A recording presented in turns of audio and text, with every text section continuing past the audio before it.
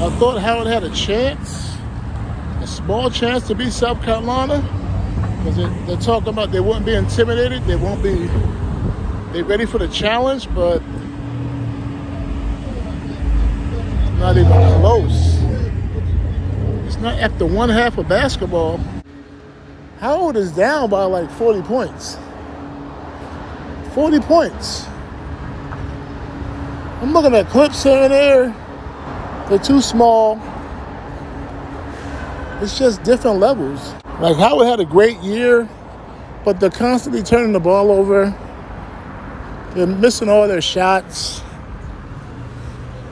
They're playing tight. They're playing defeated. Look, they got to win in the tournament to get to the second round. And like I said, they had a great year. They're not coming back. There's no way they're coming back. They're down by 40. 40 points. I didn't want to wait till the end of the game to talk about this because they might lose by 80. I mean, Howard scored 2 points in the first quarter and 2 points in the second quarter. Howard, Coach Ty Grace, you're doing a great job there. But what's crazy is how you miss all your shots in the first half.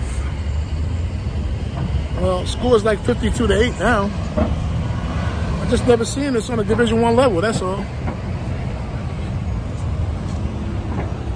Look, I'll talk to these guys later. It's crazy. It's Corner Sports Net.